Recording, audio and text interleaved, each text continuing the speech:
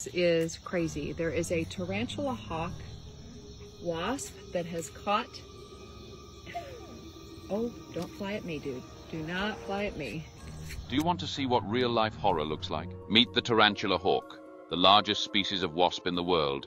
These wasps are found almost everywhere except Europe and Antarctica. They earn their name because they hunt tarantulas. When a tarantula feels threatened, it stands on its hind legs.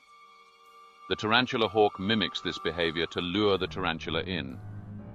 Once close enough, it strikes, delivering a sting to the tarantula's abdomen.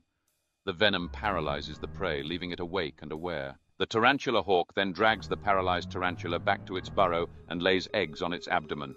When the eggs hatch, the larvae feed on the living tarantula. As demonstrated by Coyote Peterson, the venom can also temporarily paralyze humans.